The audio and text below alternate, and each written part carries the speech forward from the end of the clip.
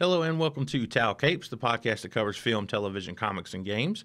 I'm your host, Cody Nestor. Alongside me is my co-host, Todd Hill. Hello, guys. The video version of today's episode is available on YouTube. If you enjoy the show, please consider following us on your podcast platform of choice and subscribing to our YouTube channel. Today, we're talking about The Hunger Games, the Ballad of Songbirds and Snakes. Years before he becomes the tyrannical president of Panem, 18-year-old Coriolanus Snow remains the last hope for his fading lineage. With the 10th annual Hunger Games fast approaching, the young Snow becomes alarmed when he's assigned to mentor Lucy Gray Baird from District 12. Uniting their instincts for showmanship and political savvy, they race against time to ultimately reveal who's a songbird and who's a snake. I'm a flippy little snake. Sorry. The Hunger Games, the Ballad of Songbirds and Snakes was released on November 17, 2023. On a budget of $100 million, a $45 to $50 million opening is expected at time of recording. It has a Rotten Tomatoes score of 60% and an audience score of 90%. Let's talk non-spoilers. So, Todd, what did you think of the Ballad of Songbirds and Snakes? I kind of enjoyed this movie. I didn't hate it. I didn't love it. But, I'm kind of glad we saw it. Yeah, it's a good watch, I would say. Like, I'm like you. I wasn't too high on it, and I wasn't very low on it. I thought it was like a good, kind of decent, enjoyable film.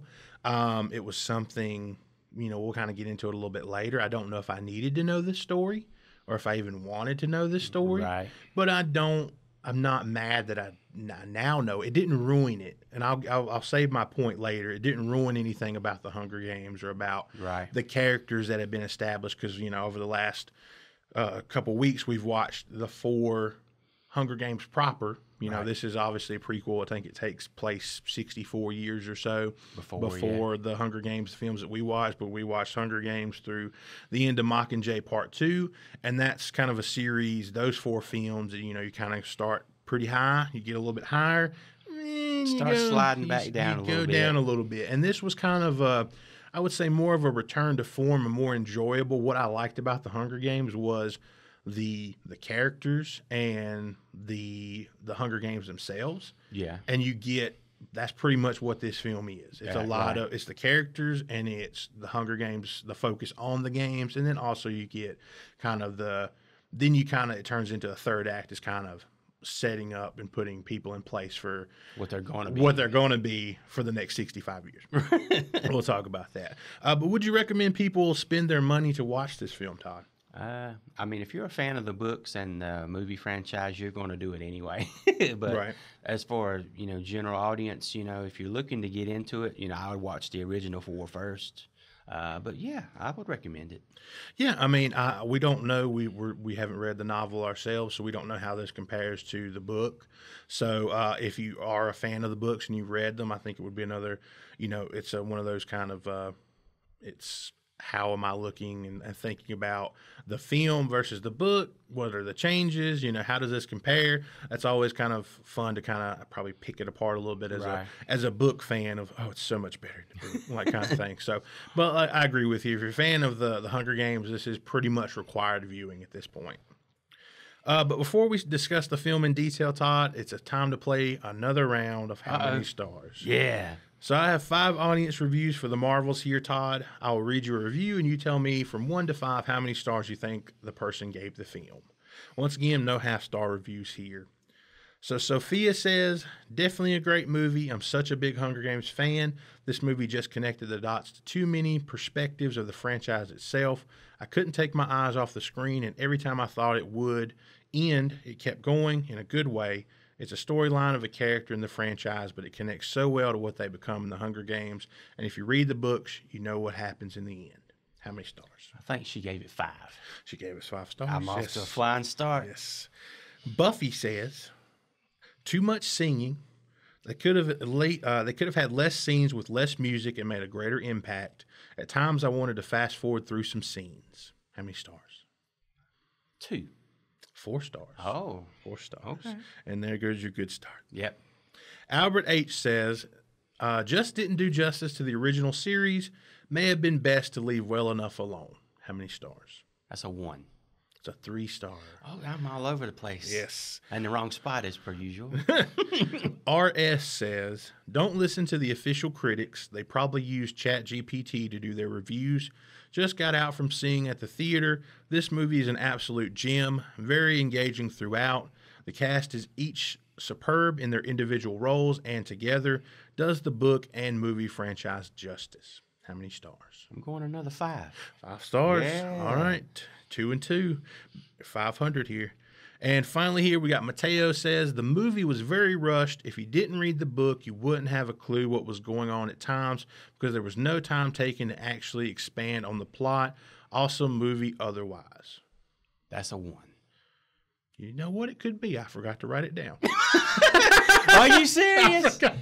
It's a 1 and I win, folks. Yes, I'm going to give you that one because I forgot to write down how many stars that one was. And what was that dude's name? Wherever you are, we're sorry. Mateo, yeah. We're sorry Cody went to sleep. Yeah, sorry. Yeah. He was tired. Yeah, exactly. All right, good job, pal. So now let's talk about Snow Lands on Top. Yeah. So Todd, where do you want to start off with Songbirds and Snakes? I'm going to put it on you to start us off. So, was this really necessary? I'm just kidding. No, I mean, when you think about it, does this really add anything to the Hunger Games proper? Not really. Not really, no. But it doesn't hurt anything about the Hunger Games proper, so I'm kind of glad that they didn't do the old chestnut where they go back and make him like he comes up from the districts. He comes up from I'm kind of started out as he was kinda. Yeah, I mean he wasn't too far removed from like what we he know didn't him completely as. Change. I thought that's probably what we were getting. Like he started off as a good guy. Yeah, he was just a hardworking good guy, and some dreg from district whatever did something, and rebel scum, and he hates everybody from all the districts and District 12 especially. Yeah. But it's not really that. He starts off, kind of. A little bit less, severe than what he actually becomes. But you can see that he's not too far removed from how he's going to be 64 years later. Right. So I agree with you there. Like, did you have an imagined backstory for him in your head before you went into this? Like, if I would have said, Todd, what do you think President Snow's life was like before the Hunger Games? We see the 74th annual Hunger Games. I kind of. It kind of sounds, like I'm just kind of laying it up there, but it kind of plays out kind of like it kind of did in the movie. I figured he would be, around the Capitol, maybe not as high up in power as we would see him, but, he would be close. Right. It was kind of shocking to learn they kind of start out in poverty. Yeah, that's the thing. Like his family's poor. He's the son of Crassus Snow, so his father was a general. He died during the first rebellion with the districts, and it's kind of shown at the beginning of the film. Young Corio, young Tigris, which we'll talk about. They're kind of searching for food on looks like on a battlefield right out, somewhere near their home of maybe a rebel versus capital attack or something like that, or a district attack, and they're kind of pillaging for food. But it's set up throughout the film that I think one of the characters, Peter Dinklage's character, tells him when he's kind of when he's more grown up, Corio, that the Snow family doesn't have a pot to piss in, right? And that's pretty much what is set up here. Is that I figured he would come from wealth and just be kind of like a lifelong bureaucrat and just work his way up through being a game maker. But he comes from poverty, basically, is what's shown in this film. You see him at the beginning, kind of when you're looking around their house. It's not the greatest place. There's cockroaches running around, like that kind of stuff. But yeah, I mean that's kind of the same kind of imagined backstory I kind of have for him. And another one I kind of was thinking, as we're saying this, a lot of people may be screaming, well, if you'd read the book. Well, yeah. We've just watched the movies, folks, but I thought maybe we might get to see maybe the battle between the capital and the districts, that war. A little bit more. And maybe he would start out as, a soldier, maybe a general, he does some bad things in the war, becomes a very bad man. Yeah. And that's how he gets, I thought that would have been cool.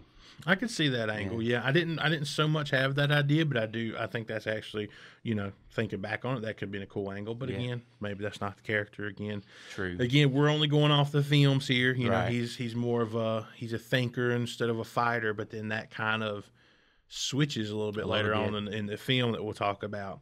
But yeah, so the Snow, he lives with his family, grandmam. I've never heard anybody refer to her to as grandmam before, but that's what they refer to the grandma in this film. He lives with his cousin Tigress, which we talked about briefly in Mockingjay Part 2, because she shows up out of nowhere. I think Katniss says she was a former designer for the Hunger Games. She shows up out of nowhere, and we talked about she's Snow's cousin in that video. Here, she's like kind of front and center, and then their family dynamic. She's there with Snow. She's not a cat lady, right? She's not a cat person yet. Yeah, I still don't know how we get from this Tigress in this film. I still know nothing about her. Yeah, she's just there. You know, it's like Grandmam and Tigress. Yeah, I don't understand. There's no seeds that they're sowing about how she becomes a cat lady. There's not a quick pan over, and they're like, "Oh, Coria, what are you doing?" You know, like she doesn't like you enjoying drinking milk or anything. Yeah, she doesn't poop in a litter box or anything. Like, I don't understand how she becomes a cat lady later on, but whatever. But basically, the setup, the whole premise of the movie is that Corio, he's the top of his class. Right. He thinks he's positioned himself to be the guaranteed recipient of the Plinth Prize. So it's like a monetary reward. From what I was reading, it was created by Strabo Plinth, if I'm saying that name out, Strabo Plinth, during the 10th Hunger Games, which is what we see in this film. It's at the time of the 10th Hunger Games. But basically, he's one of 24 mentors. They basically kind of switched the script on him a little bit. Peter Dinklage's character comes in and says, hey, you think you're just going to be handed the Plinth Prize because you got good grades? Not so much anymore. The games are suffering viewer-wise. No one's watching them from the districts, which is the whole point, is to have the districts watching, to have interest, to keep the districts in line. But no one's watching. The Capitol's not watching, so we need to do something to kind of freshen the games. So we're going to have you, U24, mentor one of the Hunger Games contestants that are participating in the 10th Annual Hunger Games. That's basically your setup here for the movie. And he is the mentor. He ends up mentoring a girl from District 12 named Lucy Gray Baird. So she is, we see her during the first introduction. It's kind of like at the reaping ceremony. We see her, her name is selected. She's walking toward, you see kind of a guy apologize to her. Oh, I'm so sorry, Lucy. Yeah, I'm sorry, Lucy. I just got a song in my heart, Lucy. So sorry I did this to you, like that kind of thing. And there's another girl, like she's got this evil bitch look on her face, like, haha, I did this somehow, like I made this happen. And then we see Lucy's got a little snake, your favorite thing. My favorite thing in the world. She's got a little snake she puts down the back of her dress. Apparently that's the mayor's daughter, I forget her name.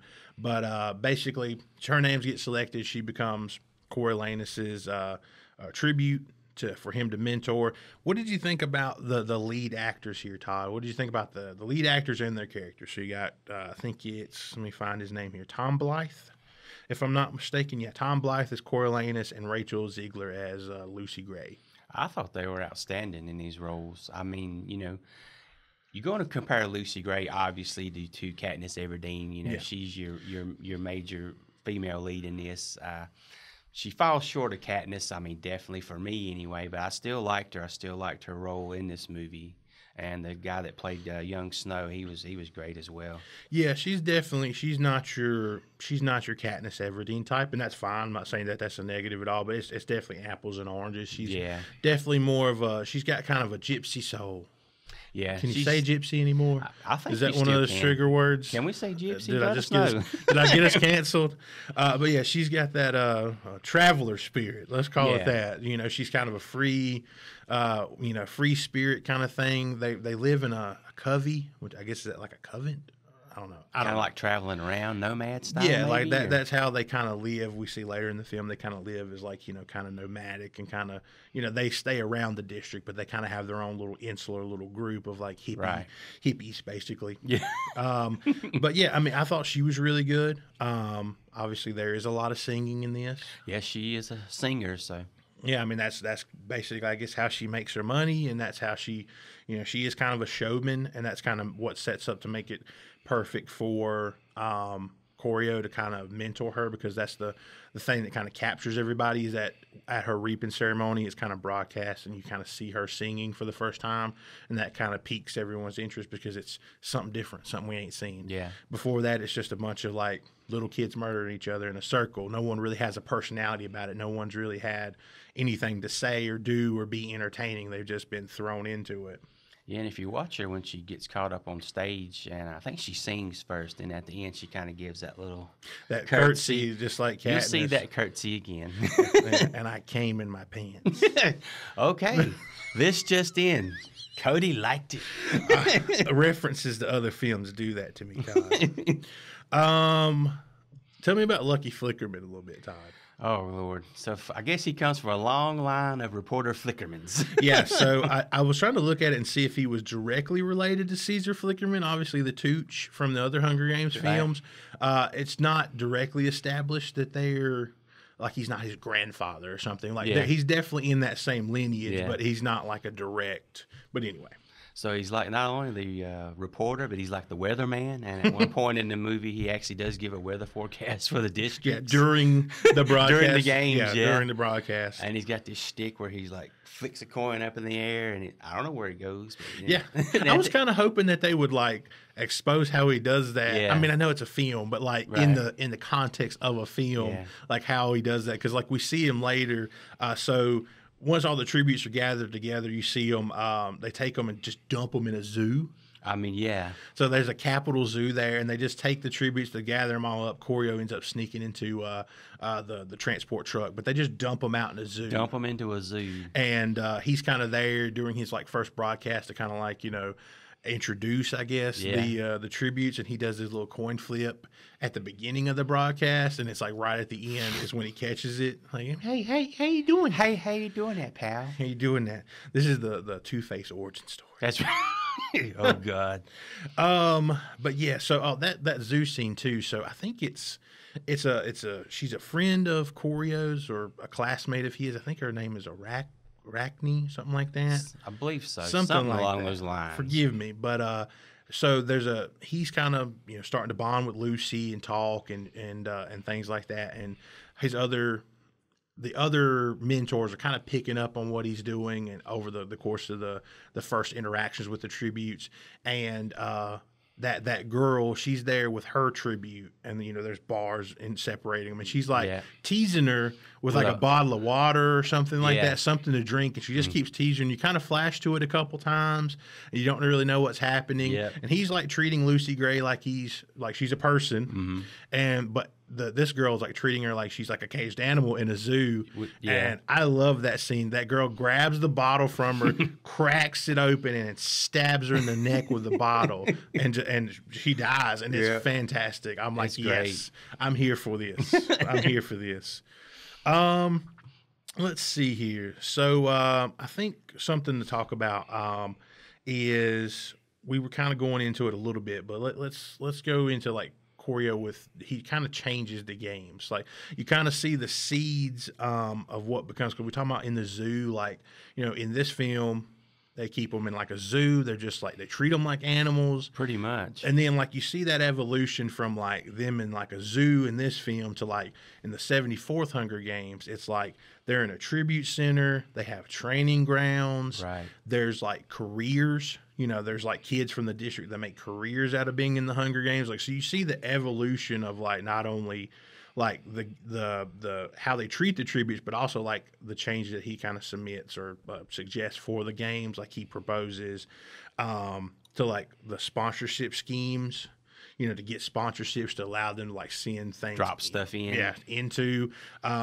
He suggests that like there was another one he makes about potentially changing the arena. Right. Like in this film, it's just like a literal arena. Right. It's just a circular arena where they have the Hunger Games, and he kind of suggests that maybe they should start like changing the arenas and having more dynamics in it. What you see later on in the other Hunger Games is like big open outdoor arenas with cameras kind of everywhere. Yep. Instead of this, it's just a little circular little arena. It actually has like turnstiles or something, because you remember they kept going off. It was like it kept saying something like, thank you for coming. Or, yeah, exactly. Like it's like literally like a coliseum or a stadium where they have an event, and but it's just like a little, not little, but it's a circular arena, and they just throw them in there, as opposed to what you see in the Hunger Games.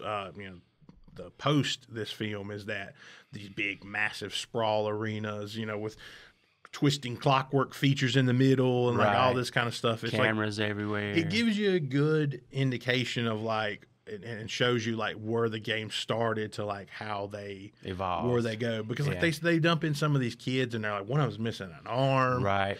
Like they're all dirty and nasty and filthy because they really just picked them up. Nobody gives a shit about them. One of them had picked up a bite from a bat and he's got rabies. Yeah, so Lucy Gray's there's a male tribute and a female tribute. Her male tribute partner, his name is Jessup.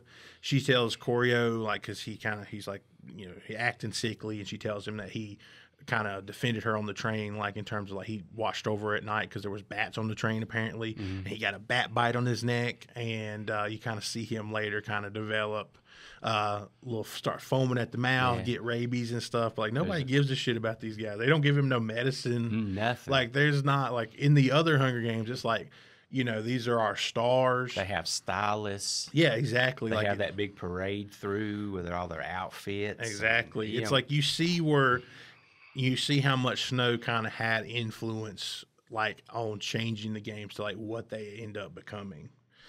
Let's see here. So talk about the rebels and the what they do to the arena. Yeah, so they're actually getting ready to. I think they're going to kind of have a little maybe interview session with them or something. Yeah, they're gonna. Corio tells Lucy he wants her to sing. To kind of get some stuff for her, and some, gets her some guitar. Acclaim, And right before they get ready to hit, the rebels just bomb that Coliseum place, that arena. Yeah, they just blow the shit out of it, and he kind of goes back in and kind of like after the aftermath and kind of looks at it and like, all right, here's how the landscape has changed, and kind of tells that to Lucy Gray. Hey, it's exposed to tunnels underground. There's a vent that's exposed here, kind of thing. Kind of leads her to when it starts, head for that hole, go underground. That's what he tells her. Kind of like Haymitch telling Katniss in the original, don't go to the cornucopia. Right. Don't get the weapons. Run. Run. And that's basically what Snow tells Lucy Gray. Don't worry about the weapons. Hide underground. Fuck Jessup. Don't try to help Bat Boy. You survive. Does she listen to that though? No. She tries to grab Jessup and also almost gets herself killed. He also gives her that little, I think it was his mother's compact full of probably some of the most potent rat poison you'll ever find. Yeah, within 2 seconds you're done. You're gone. Yeah, it's kind of set up. We see another previous little tidbit scene where he's kind of sitting in their house again prior to all the game starting, and you kind of see a box of rat poison with a dying rat beside of it, and that kind of sets up. He does give Lucy the compact, but then that starts sowing those seeds for the Snow that we know from the Hunger Games that uses poison and stuff like that. Yeah, for sure. She uses that compact later in the games to actually poison some water bottles. And to talk about the drones in this film. Yeah, so if you're familiar with the original Hunger Games series, they have those drones that drop in supplies as needed for the tributes, and these kind of. They're very good at their job. They're very good at their job. These drones, they're sitting there, watching the games, and the mentors are there. Kind of got a little console in front of them. They can just kind of touch what they want to drop in. Well, they touch to drop in some water, and that thing comes in like at 75, 80 miles an hour. Just, it doesn't care if you're in its way. It could behead you. It could bust right on your face. It's just wherever that ball, it ain't going to land in one piece probably. Yeah, exactly. And he sends about 8 of them. Lucy Gray gets some. There's like a kind of a little faction that forms out of this like short red-haired girl and some of these others. They kind of make a faction and a pact to kind of team up, and Corio sends about 8 of those drones in to kind of a distraction to kind of let Lucy escape because she's kind of cornered, and they're just like, vroom, it's almost like they were weapons. Exactly. I mean, yeah, I think they knock out some of those kids for sure. But yeah, she uses that compact after there's some water bottles left over, and she uses that compact of rat poison. They're distracted by another girl who is who she's went up and kind of like she's kind of staying on this high pillar. Yeah, she's kind of on top of that pillar. And they're distracted by her, so Lucy goes and takes all the water bottles, dumps out the ones that survive, dumps those out on the ground, and leaves one, but poisons it with the rat poison. Yep. And who drinks it, Todd? Tuberculosis on legs. Yeah, the girl that Flickerman describes as tuberculosis on legs. Best folks. line in the whole film. He's doing his little report, and there's this like poor little girl from whatever she's so district, sick and she's sickly, and she's coughing, and she just looks so pitiful. And he calls her tuberculosis on legs. Wow, it's the funniest line in the film. But yeah, so she drinks it. Of course, the unintended consequence of Lucy poisoning that, she gets poisoned and she gets killed. Her other tribute, I forget his name, but he's kind of enraged by it. He takes all the bodies of all the fallen so far, kind of puts them all together under that pillar, drags down the Capitol flag, right, drapes it over them. Unintended consequences of the Hunger Games, pretty much. I mean, that's what happens, I guess. Something we didn't mention. Let's go back a little bit. Who is Sejanus, Todd? So Sejanus, I think originally he came from District 2. Yes. And his family was well-to-do. They had a lot of money, so they basically were able to move to the capital and kind of pay for him to go to the college that Snow and the rest of his friends are going to. And you kind of get this feeling that the rest of the students outside of Snow kind of don't really like him. You know, he's just for money. He's only here because his parents had money. Right. But he's kind of set up that he never really lost connections with, kind of sympathizing with the districts, and even so much so that he tries to sneak into the games and try to help one of the tributes. Yeah, he's set up as a rebel, kind of sympathizer. He sees what's going on. His tribute is killed very early on. Like they have all the mentors in a room once their tribute should die. Flickerman says, once your tribute dies, get out. Get out of here. So he leaves very early. He ends up sneaking into the games to kind of help, not really help. He does. I think a character we haven't talked about as well is Gall. She is the head game maker. Right. She's played by Viola Davis, who does a fantastic job in the role. Yeah, her look is just creepy. It is. But basically, she's kind of showing Corio that he snuck back in. He's doing I think she says he's doing like a death ritual. Like a District 2 death ritual. He sprinkles that's what something. It was. He was sprinkling something on that one, yeah. And so she tells Corio, you've got to sneak in and get him. We can't have this. They can't see it. It'll be kind of anarchy. It'll make a mockery of the games. So I'm tagging you in. You've got to go into the games to get him. Corio goes in, gets him out. He pleads with him to get him out. On his way out, Corio has to use basically a pipe that's got like some debris on the end of it. Just has to beat some poor kid from a district to death. Does it with relative ease, but ends up having on the way out when they're scurrying out, ends up beating some poor little. I think it's the kid with one arm too. I think it was. Yeah. How fair was that? That's not fair. That ain't a fair fight. Yeah, you're gonna club me to death. I got one arm here, fella. But yeah, so you kind of see that seed sown. I think he even mentions it later. It's like about how it felt or something like that. Like kind of that I didn't hate it kind of feeling or whatever. I forget what he says, but it's one of those I didn't hate it kind of things. Before we get into the third act, let's wrap up the Hunger Games here. But what is the Rainbow of Destruction, Todd? That is your favorite. Big old genetically altered tank of snakes. Yes. That the game master is kind of she mentions it to Snow, and I think one of his classmates went up there with her. She's kind of trying to take credit for Snow's work. Yeah. And she says, well, the report that y'all sent to me is at the bottom of this tank of snakes. All got put in there by accident. Yeah, the snakes they don't attack anything that they've had the Contact scent of. with, if they have the scent of them, if they get used to you, then they won't hurt you. They won't bother you. And she puts the report. So if you really did write the report, Miss, as you claim, then you shouldn't be hurt if you reach in and get it by the snakes. And so, not wanting to change her story and live, this girl proceeds to stick her arm in a tank full of snakes, and she gets bit and she dies. Yeah, did they say she dies? I can't remember. Yeah, I know she got bit, but I don't know if it's bit, fatal. And they inject her with something, and I can't remember if specifically if they say she dies or not. Yeah, maybe she may have. I don't remember, but yeah, either way, she learned a lesson. Yeah, you don't stick your hand in a tank full of snakes of any kind. Just tell the truth. Ambition, it's a good thing sometimes, but too much ambition Get you hurt or killed. It get you hurt or killed. Yeah, exactly. So let's go into the third act here. So I thought the third act, basically, Lucy wins the Hunger Games.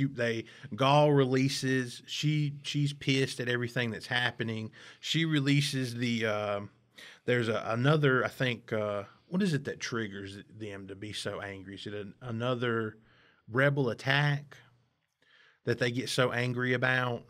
There's a rebel attack that kills someone in the Capitol. I forget their name because they show the broadcast of like, oh, so and so has passed away. Yeah, that's it. And it triggers her Gaul to be like, fuck all of them. We're gonna drop these snakes in. Yeah, we're gonna drop the rainbow of destruction. They're all gone. We don't care if there's a winner or not. So they drop it. Before that, before they end up taking the snakes in, Corio sneaks into her lab. He kind of he was injured in that little fight with the one-armed kid. He gets like a swipe on on the back of his shoulder. He goes back in and tells her like he popped a stitch because he actually popped a stitch on his own because he put some of like his blood and like he takes his father's like handkerchief. And he has, I think, what is it of Lucy's that he has? I think earlier when he had took her that sandwich when she was still in the zoo, he wipes her tears or something. With that handkerchief. Yeah, he wipes, and it's got her scent on it. And so he sneaks that into that snake, tank of snakes. And so when they drop it, the snakes go after everybody else that's left except for Lucy. So she wins the games, and then they send her off. And then Peter Dinklage says, who is set up in this film to say he doesn't like Corio at all. He doesn't like the Snow family. He doesn't like anything he stands for, and he's out to kind of ruin him at any given time. And he tells him that they kind of present him with the compact she was using that he gave her full of rat poison and the handkerchief, and says, "We know you cheated. Your punishment for this is we're sending you off to District, I think 8." To be a peacekeeper for 20 years. The peacekeeper is like the military force of the Capitol, the guys in the white outfits. Right. You're banished from the Capitol for 20 years. You're going to have to be a peacemaker in some piece of shit district. I hate you. I'm Peter Dinklage. Like that's basically. And then you get to the third act of the film, and like it just felt very different from the rest of the film that we'd seen so far. Am I crazy? Do you feel like it kind of shifted away, like it felt a little different from what you'd seen before? And right before that, you not to go backtrack, but you had that cool line from Dinklage to Snow where there's some kind of noise, and he's like, "You hear that? That's the sound of snow falling." Yeah, exactly. Because he feels like he's got him right where he wants him. He's got him right where he wants him. He's ruined him. But yeah, it's definitely a tonal and a visual shift too, really, because Snow's in the Army now. He gets his buzz cut. He becomes Eminem. He's got blonde hair. He looks a lot like Marshall Mathers, doesn't he? He's got very, very blonde hair, and he looks a lot like Eminem. Yeah. And he goes, I think he basically gave that lady, bribes her with the last bit of money he had to go to District 12, not District 8, because he's trying to track down Lucy. Lucy. Because he doesn't know what happened to her. He doesn't know if the Capitol killed her. He doesn't know if she's alive. He doesn't even know if she's in District 12, but that's his best lead. And he gets there, and the dude that was his friend, his name's escaping me. Sejanus. Hugh Janus. Yeah, that guy. He's on the train with him, and they both get shipped out to District 12. He winds up finding her in like a dive bar kind of place. Singing. Performing. I love singing, Todd. She loves singing. I love me some singing. And it's kind of just, it's weird. What do you mean by like, what, just like? It just kind of becomes like a, I told you it becomes like a jarhead domestic drama. Yeah, it goes from like a Hunger Games film to like the third act is like a military jarhead living out like a domestic drama with his girl, trying to find his lady, win over his lady, having bar fights, like getting into some like stuff, trying to keep his friend Sejanus from doing something stupid. Trying to make a life. Hiding some guns. Yeah, do we stay in the Capitol? Do we go out and live free and be hippy dippy and like do all that stuff and live in the covey? oh, but do I want to get back to the Capitol? I have an opportunity to get back at the Capitol that he's presented. But yeah, it really goes from like a Hunger Games film to like a domestic drama. It's a tonal shift. Definitely. It really is. And I'm not saying it's bad. It's just like not what I expected from the film. I didn't figure we'd go that far astray from the Capitol. I figured it would all be kind of like political backbiting and deal making and like Hunger Games mixed in, and I never figured we'd go like follow him to being a peacekeeper and like again like trying to find loose, like finding little lakes secluded and jumping in the water and swimming and laying around together. Yeah, it turns into kind of a love story kind of thing. Yeah, he finds her in a meadow playing guitar at one point, which I asked you, I was like, is that the same meadow that Katniss and Peter are in at the end of the Hunger Games Mockingjay Part 2? If it's not, it looks like it. How many other good meadows is in District 12? Exactly. Speaking of like where he finds her in the lake and all that stuff, tell me about swamp taters, Todd. So they're kind of laying there, and this little girl runs up. She's got this bundle of something in her hand, some kind of vegetation she's pulled. Yeah, up. it's like a flower, but it's got some kind of like something at the bottom. Yeah, like bulbs or something. And she's basically like, "Oh, look at those." And I think he's kind of like, "Well, what is that?" And she's like, "Well, most people call them swamp taters, but I like her. A lot of people call them Katniss." And then you hear. it a little musical sting hits because so everybody can cream their pants.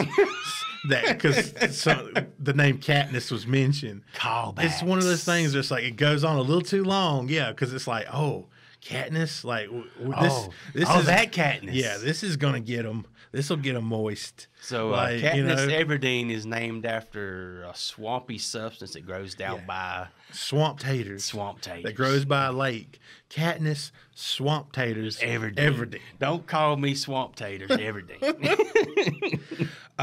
So I got to mention this. So Sejanus he's still doing his rebel stuff. He got his way. Whatever, made his way in somehow with his family or something to get to District 12 too. Right. You see him sneaking around, talking to the locals, trying to set up something shady. Yeah, he's a peacekeeper too. He's doing something. He's trying to like help the rebels, like get up north and do all this stuff. And it's set up earlier in the film, but Jabberjays. So in the Hunger Games before, in the 4 films prior, there's Mockingjays, there's Jabberjays. Mm-hmm. And the Jabberjays were kind of shown to be just like, they're in the forest. If you whistle or whatever, like, they would just kind of repeat it or like, it would just kind of harmonize with you or something like that. Maybe a simple phrase or something. Again, I didn't read the books. Right. And it's not shown in the movies previous, but like apparently Jabberjays are like VHS players. Yeah, they're like the Dick Bird from the Flintstones. Yeah, they're like audio recorders. There's actually a little remote he uses. It says record, play, click.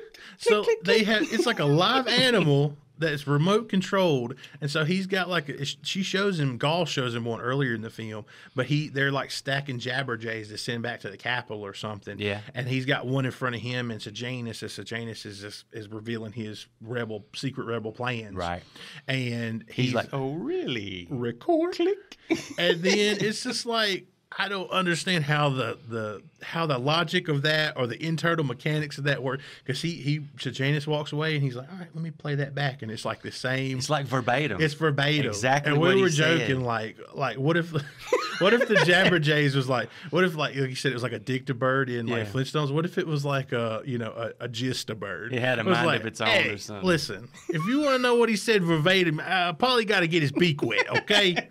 You want what he said exactly is going to cost Listen, you. The nuts and bolts of it, something rebels, something with some guns. Yada. It was going up north. What do you want from me, pal? Huh? He's like smoking a cigarette.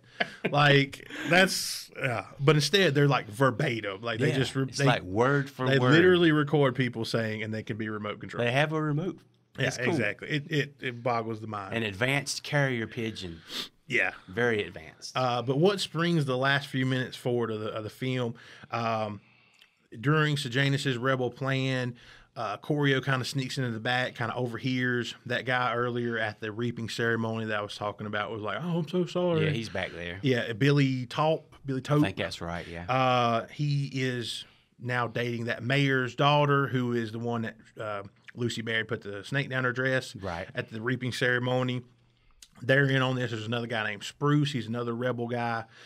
Shit goes bad in that little confrontation. The mayor's daughter says, I'm going to tell everybody about this because, like, she thinks, I guess, Billy still has feelings for Lucy because they were kind of a thing and in the band together. Yeah. And Choreo, she's walking away, and everybody's just going to let her leave, and Choreo, like, she ain't going nowhere. Grabs a gun and just, like, pop! Cracks her right in the back. Right in the back, kills her. That guy Spruce that's next to Billy. Billy's kind of freaking out. He cuts him in half with a shotgun. And Choreo's like, hey, Spruce, take these guns, hide them somewhere. Mm-hmm. And there was a lake or a cabin at the lake that they had used before when they were talking about swamp taters. And so when Choreo and Lucy decide to run away together based on everything that's happening, and if they find those guns, Choreo's good as dead, and everybody else associated with it is good as dead. So they go to the cabin, and lo and behold, what's there? Those guns. That's where Spruce hid those guns, is in the under the floorboards of the cabin. That's what he needs. That's the last piece of evidence to that he needs to destroy to kind of make sure no one can ever figure out he had any involvement, except for what, Todd? Except for her. Except for Lucy. She knows. She remembers. And I'm like, how dumb are you? And she's like, oh, he's like, oh, this is the last piece of evidence. And she's like, except for me. Like, what, bitch? Why would you even say that? Why would you even point it out to me that you're the last thing that could fuck me in the end is that you could squeal on me? And he's like, you just kind of see the gears rotating in his head. Turning up there. And then she kind of like, yeah, why did I say that? Yeah. And she kind of puts it together, and she's like, you know what? I'm going to go pick some swamp taters. I'm going to be right back. I'm going to be right back. Don't you go nowhere. Don't leave. I'm just going to get some swamp taters. And he's like, it's fucking raining. Mm-hmm. And she's like, I don't give a fuck. And so I'm going to get some swamp taters. I'm going to get some swamp taters. I don't care. They're better when they're wet. I'm going to get some swamp taters. Yeah, exactly. And so she fucks off in the woods, and he's like, nah, she's leaving. She's leaving. She's not just picking swamp taters. She's fixing to fuck me over. So he goes out into the woods, and he's like looking for it, and she has a scarf or something earlier that's like kind of set up, and he finds it on the ground. What does he find under that, Todd? Another snake. That bites him. Another fucking snake. Bites him on the arm. Kind of, he kind of gets disillusioned with the whole idea. He like starts firing his gun, just randomly into the woods.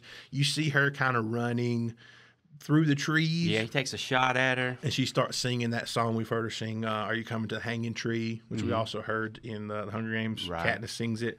But he's kind of firing at her blindly, and she's just kind of running around through the woods. And then you don't know if he actually hit her. Yeah, you don't know if he got her. You don't know if she got away. You don't know if she's alive. You don't know if she died in the woods somewhere. You don't know if she's hit at all. Her fate is completely unknown to us. And then basically from there, he sinks the guns from the bottom of the lake, goes back to the Capitol. And this is where we get into my kind of big 2 points. He goes back, talks to Peter Dinklage. Peter Dinklage is like, hey, you did it. I tried to fuck you over, but in the end, you end up fucking me over. You're back, and he kind of explains that, he's co-creator, basically giving credit. Him and let's see, I have the name here somewhere if I can find it. Let me see. Yeah, I don't have it. But he created it with this other guy, and he was like wasn't it Snow's dad? Yes, okay. I think so. Yeah, I think you're right. I'm pretty sure it was him and Snow's dad. And he Highbottom, which is Peter Dinklage, they were drinking. He threw out the idea of like, hey, what if we do this? What if we take a bunch of kids from the district, make them fight to the death? And like, I'm drunk. And Snow is like, that's a hell of an idea. That's a hell of an idea. And he runs with it, takes credit for it. Mm-hmm. And so, Highbottom couldn't like distance himself from it. So he's got this like the moniker of like the co-creator basically of the Hunger Games. And he's the only living creator of the Hunger Games left. And it's like, he hates it. He secretly hates the idea of the games pretty much, I think. And so he's shown throughout the film to have a morphine addiction. And so what does Snow use with his old morphine addiction? So he had got some morphine from, I think it was his friend Cineas. Am I saying that right? No, that ain't right. Sejanus. I'm close, folks. You're close. He kind of had his effects, and he found some in his effects, I think, and he brought it back to Dinklage. And Dinklage, after Snow kind of heads out and on his way, he kind of, takes a hit of the morphine and he dies instantly because it has been poisoned. Yeah, he puts some rat poison in his morphine, and he throws a line back at him. I forget what it is. Do you remember? But it was like snow always lands on top. Snow always lands on top. Yeah. Suck it. But the last part of the film, and this is kind of where this is a problem with prequels and stuff in general. It's there's twofold. You end the film. He comes back to the Capitol. He's got the haircut he'll have for the next 64 years. Right. He's got the clothes he'll be wearing for the next 64 years. He looks the same as he will in 64 years. Right. The character doesn't evolve whatsoever in the next 64 years. He goes through this story and ends exactly where he's supposed to be for the Hunger Games the next 64 years. Right. So I always have a problem with that with these prequels. It's like you have to be in the exact position like of where the other film starts pretty much, even though it's 64 years later. Right. But this man doesn't change his hair. He doesn't change the style of clothes he wears. He grows a beard, Cody. For 64 years, and he morphs into to Donald Sutherland. The other problem I have is what I call the Darth Vader problem. And like we kind of mentioned it before. This is not to the extreme of the Darth Vader problem. The Darth Vader problem for me being, I don't want to know how Darth Vader became Darth Vader. It can only fuck it up. Right. And that's what happened with the prequels, is that you have, I don't need to see him as a child. I had all the setup I needed for him and Obi-Wan's friendship in that little line where Obi-Wan's like, he was a good friend. Like, that's all I needed. Pilot. Yeah. That's all I needed to know. Like, it only made it worse. The backstory was only worsened. It's like I just saw another article too, kind of on this topic, that DC's about to, like, in Joker Year 1, reveal the definitive Joker origin story. Don't need to know That's the whole point of that character, is that he has no origin. He's unknown. The more you know about him, the less effective the character is. Exactly. Now, I don't think this is such an extreme example of that as like Darth Vader, and like seeing him as a kid and like, this is pod racing, you know. Right. And I'm like, I'm a kid. My name's Anakin. Like, I'm a person and my name is Anakin. It's not that bad. It's not that drastic. Yes, but like, it's one of those things that, like, it's a creator problem, I guess. Like, what do you do when you've run out of ideas? Like, well, how did the people that we know and love, how did they get here? Right. And this isn't an extreme example of that, but it is kind of a little bit of a problem where, like, I didn't need to know this story. Exactly. I didn't hate the story. It doesn't ruin the character. It doesn't, upset me as much as, like, knowing Darth Vader's origins and how it was handled. It's handled way better than that was. It's handled better than what I'm seeing that they're doing with the Joker's origins. But it's not needed. Yeah. And at the end of the day, I think that's probably my biggest takeaway as this film is I enjoyed it, but you don't need it. Yeah. And this one was probably helped, too, by the fact that it had an actual book it was based on. Right. This wasn't just Hollywood being Lucas Hollywood. didn't work up a script in, like, 2 weeks. Right. when they were supposed to be filming already. Like, this was actually on the printed page. Just and like I said, now don't get me wrong. It's not handled poorly at all. And like I said, it doesn't have the same problems. Like, it was definitely more thought through. There was definitely more backstory and setup to this character. I'm sure coming from the book and the novel. Like, but again, it's not. I don't need to know it. Right. It doesn't. Does it change anything about Snow for you in the other films? No.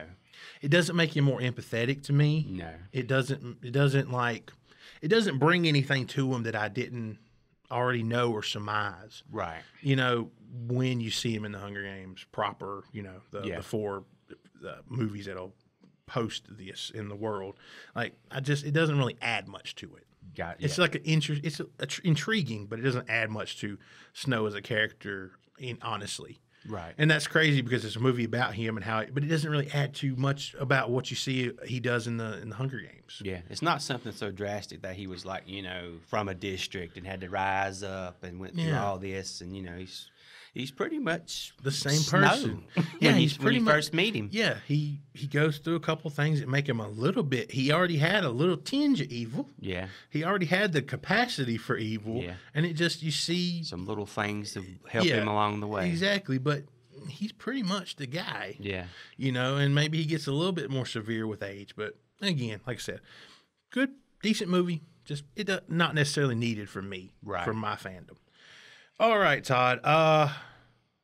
Anything else in the film that didn't work for you before we move on to final scores?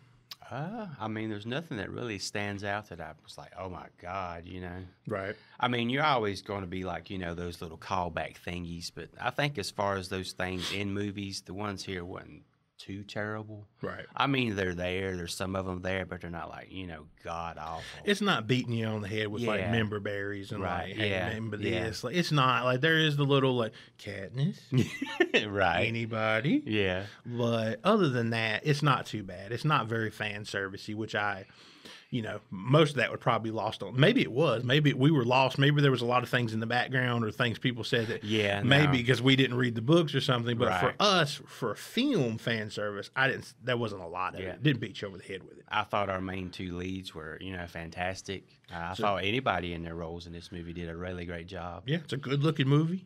All the effects were really well done. Really well done. Francis Lawrence, he directed the last 3 Hunger Games movies. He directed every one except the first one. Does another great job here. Yeah. Music's good. Overall, I mean, it's a solid film. So, Todd, give us any final thoughts you have and your review score for The Hunger Games, The Ballad of Songbirds and Snakes.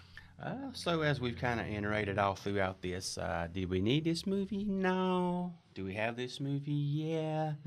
Is it worth your time? I think so. You know, I think as far as prequels go, this one does a pretty good job. It's not beating you over the head with callbacks. It's got a pretty decent story, I think, based on it. It had a novel.